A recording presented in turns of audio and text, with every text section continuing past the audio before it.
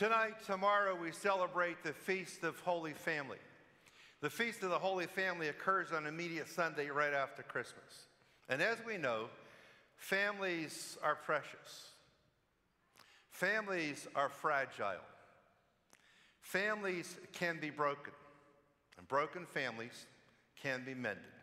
But sometimes it is difficult to mend broken families. When it comes to dealing with families, and perhaps to extend that to friends, there are always two things that we should remember, two key principles in how we want to treat and love those in our families. And these are the two principles. Appreciate what you have. Love what you had. That is extremely important. Appreciate all the family members that you have right now in your family. You know, there's a tendency every so often not to love certain family members as much as you should, and to love them more after they're gone. Because sometimes certain family members, we're all different, we're all human beings. Sometimes they do little things that aggravate you, agitate you. Maybe it's the way they handle their soup, the noise they make. Maybe it's the noise they make during the night as they sleep. Maybe it's just the way that they are that you just find aggravating. It just aggravates me, drives me crazy. But when something happens to that person, what is one of the first things you wish you had back? All those things that aggravated you. I would give anything for my husband to be back and making noise when he has his soup. All that racket as he's bringing the spoon to his mouth. Why does he have to do that? But we want those things back. Sometimes we only appreciate what we have after it's gone rather than while we have it. And that's kind of unfortunate. We're going to watch a little video that shows us just how precious, how important family members are. And when they're gone, sometimes our life is never really the same. Let's watch.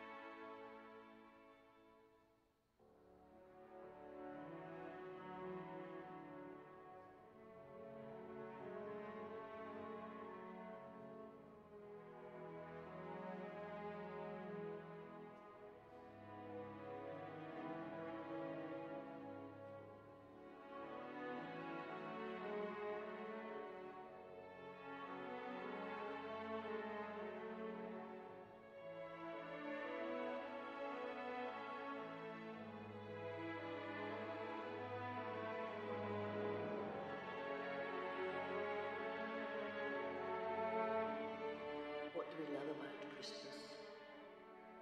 Does our delight reside in things, or are the feelings in our hearts the real gift that Christmas brings?